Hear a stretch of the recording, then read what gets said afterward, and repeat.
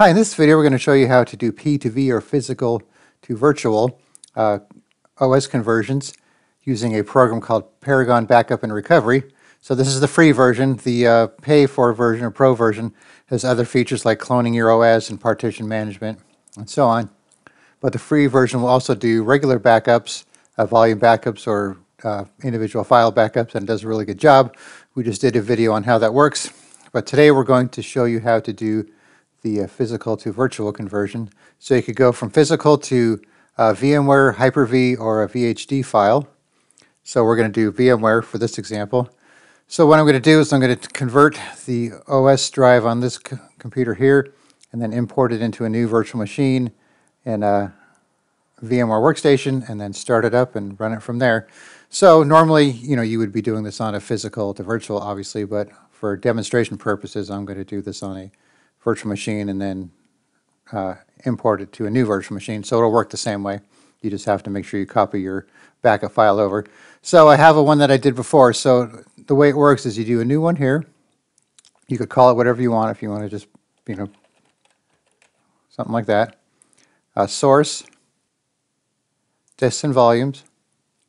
Then you want to pick C, and it'll say automatically included the other partitions for backup integrity.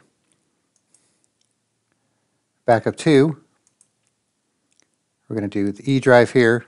Then you could make a folder beforehand to copy it, otherwise I'll put it in the root of the folder and with a job name like this, a generic job name. So I always like to make a new folder beforehand and then choose it from there. But we're not going to do that in this case, and I'll show you why in a second there. And then for the options, okay, obviously we're not going to schedule, it's just a one-time thing, and we're going to do a full backup. And for keeping it, it's up to you if you want to keep it forever or set one of these options for retention. So here in the Options tab, this is where you want to choose your type here. So the default is a Paragon image, so it's just a backup image file. We're going to do a VMware image, VMDK file. Then you can have compression options, which you can't change, and splitting you can't change for this as well. And then you have these options as well for preventing sleep, check it, backup integrity, and shutdown. Then you would just click Backup Now, and that would take quite a while to do it. So I've already done this, and so I have the file here. So I have this here, this HDD-0 VMDK file. So what you would do, once you create it on your physical computer, put it on a backup drive or flash drive, where it'll fit, then you want to copy it over to your host that's running VMware or Hyper-V. And that's what I did here, so I'm going to minimize this here. And so here's the file that I copied over from the quote-unquote physical machine.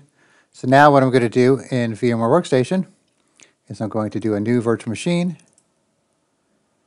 This is Workstation 17, custom, next. So I will install the operating system later because we're not installing an operating system, we're trying to boot up the existing one. Windows, I'm picking Windows 11 because it's a Windows 11 VM.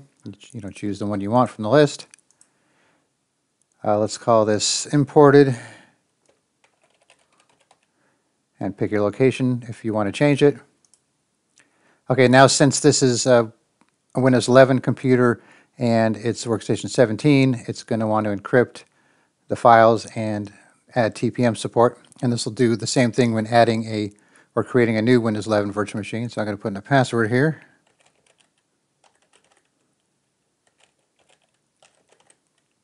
I'm just going to have it remember it. Pick UEFI. Process is fine. We'll just do this fine because it's just for testing. You could tweak all this if you want to fine tune it. We'll use NAT.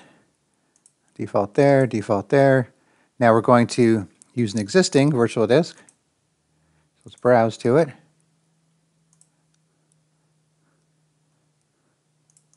Oops, not VirtualBox, VMware. There it is. So next, you customize the hardware if you want. Finish.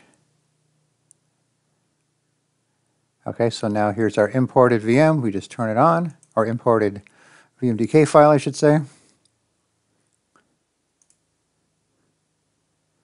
There's our Windows screen. All right, getting devices ready. Okay, login screen.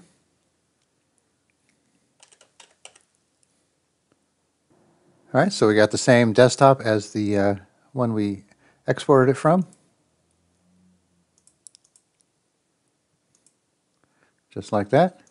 So it worked really smoothly. So like I said, obviously this was a virtual to virtual, but it should work the same way for physical to virtual since it's the same process, so it didn't know any different. So I'll put a link in the description. You could download it yourself and do some P2V and see how it works for you. All right, thanks for watching and be sure to subscribe.